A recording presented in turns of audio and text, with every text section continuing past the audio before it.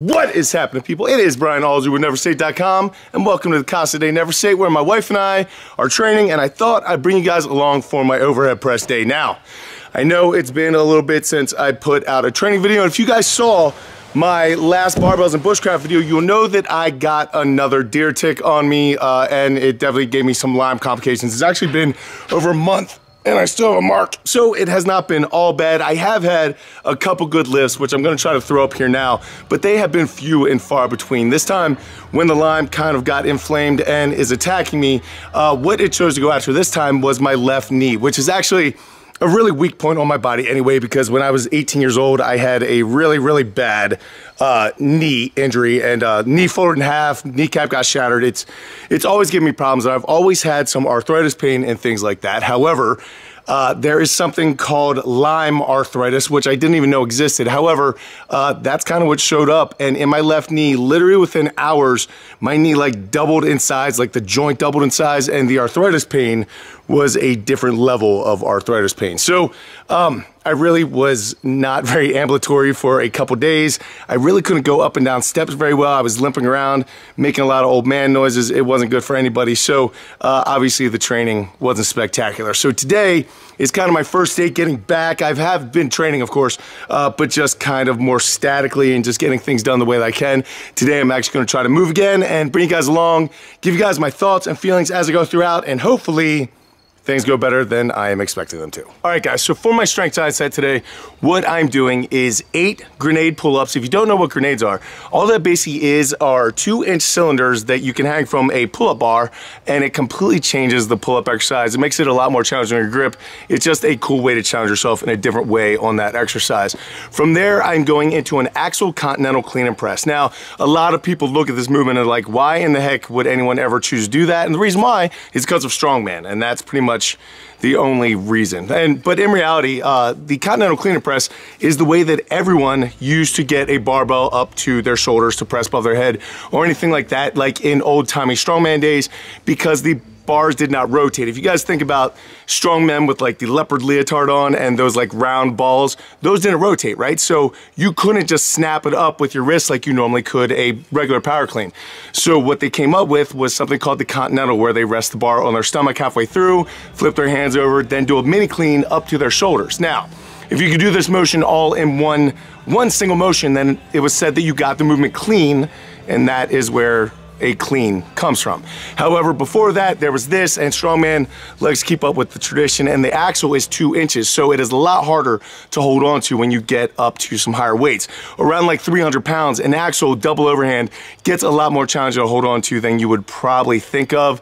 To give you some idea of the diameter, it is a little bit bigger than like a Red Bull can, is what I would say. A little bit smaller than a soda can, a little bit bigger than a Red Bull can, and that's what you're trying to like throw around and do power clean stuff with. After the continental clean and press, I am doing a single arm farmer's walk, and the reason why I'm going single arm today is because of my knee as well as my Achilles tendon. Both are in a lot of pain and feel like they could be in some danger, so I'm trying to keep things light and just trying to get some movement in, because I love moving when working out. I hate working out statically, so there's just a little bit of single arm farmer's walk, and then I finish it up with some core exercise like I always do on my giant sets, which ends up being some dragon flags here. Now, I am giving you guys all this information at once, and I'm overlaying a lot of the sets because I'm trying to stay as focused as possible. A lot of times with these workout videos, I lose focus because I'm too interested in making a video than actually working out, and then one or the other does not go well. So today I'm really focused on getting a good workout in and still trying to include you guys. So I'm sorry for a little bit different of the format,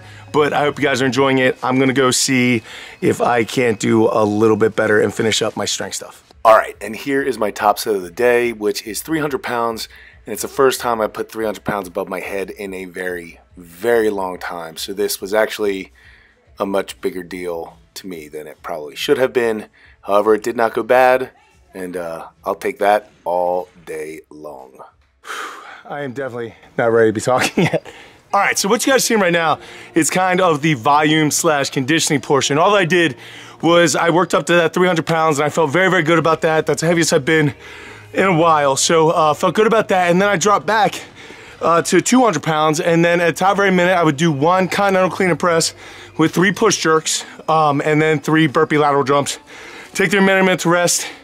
And it I definitely bit off more than I could chew on that one. That was ridiculous.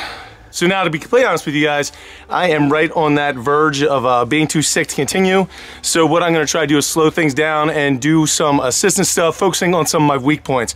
Hopefully that's gonna involve some sort of waiter's walk as well as some chain presses overhead. Just trying to do some stuff to work my stability, because I think that is one of the weakest points right now. And of course, tricep strength. Guys, if you're having trouble with your pressing, build up your triceps. If your bench sucks, build your triceps. If your overhead press sucks, build your triceps. If whatever press in the world sucks, just do your triceps, and not like kickbacks or anything like that, like floor presses, close grip bench presses, weighted dips, things like that, and you'll be shocked at how quickly your pressing will go up. If you're not having a problem with your tricep strength, then look at your stability. I don't think mine is really that much of my triceps. I think it has more to do with my stability. So I'm trying to get something heavier above my head, walking around with it, try to find those balance points, and just make some sense of it. So I'm gonna go to that now. All right, guys, so that was the day. It actually went in a lot of ways better than I expected to. The 300 above head was definitely better than I thought I was going to get today. So I'm very happy with that. I did not get as much volume. My conditioning sucks. I'm not moving well, but it's to be understood. I haven't been moving much with everything going on. So I'm happy to be back doing this, to be back training for real. I'm happy to be back here with the dogs, with my wife, train hard here at my house. So guys, I thank you so much for absolutely everything. I did mention on my Instagram that I know a lot of your gyms have been shut down recently, and if you are in that position, you guys are looking for a bodyweight program, do not forget about my Corona bodyweight program. I'm not like trying to whatever, but it's a pretty good program. Like if I was just gonna do bodyweight stuff, it's actually challenging enough that you'll feel like you're training instead of just jumping around like a fool. Anyway, hopefully none of you are actually in that position and all of your gyms are open and everything is running smoothly. I'm sure it is. Also this week, I'll be getting in contact with the 10 people who we chose for the comments of the 200,000 subscriber giveaway. We're giving away 5 t-shirts in 5 programs. So if you guys did leave a comment on that last video and we do decide to choose you, I'll be reaching out to you through YouTube DM, all right? So there's like a little thing there. I'm gonna go to your comment, I'm gonna go to that. So make sure you're checking that over the next couple days to make sure if you did win or you did not win. But I'm so excited, and I thank each and every single one of you again for that 200,000 subscribers. Just seriously a number that is mind-blowing to me, and I don't understand it, and I'm humbled, and I thank you guys so much. I hope you guys did enjoy this. I will catch up with you guys later in the week. Until I do, go out to something amazing in your lives. Keep working hard, people. Be nice to each other. I'll see you then.